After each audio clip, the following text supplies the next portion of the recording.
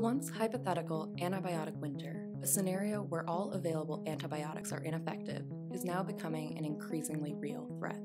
As dramatic as it sounds, there is a real urgency for the development of alternatives to antibiotics, not just for the treatment of disease, but for the production of safe foods. The problem with antibiotics is the more we use them, the more resistance we're going to see. When you take antibiotics, they indiscriminately wipe out any susceptible bacteria, leaving behind only the ones with resistance. The selective nature of antibiotics is why we are now in need of alternatives to them, which brings us to bacteriophages, phages for short, which are bacteria-specific viruses.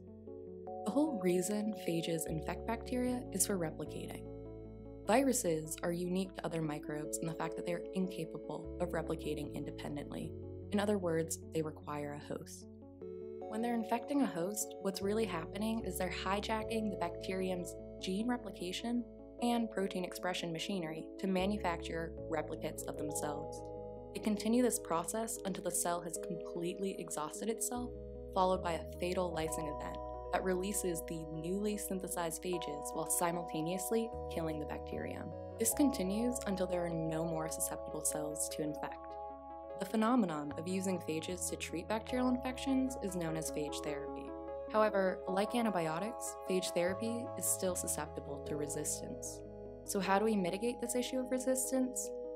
In our case, what we've done is we've taken a colicin gene from E. coli. A colicin is a type of bacteriocin, or microbial toxin, that is produced by and targets some strains of E. coli.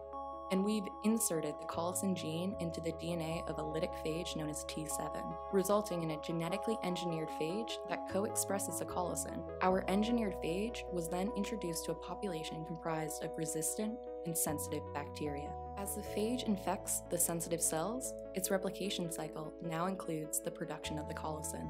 This continues until the lysing event, which now releases both the phage replicates and the colicins to the nearby cells.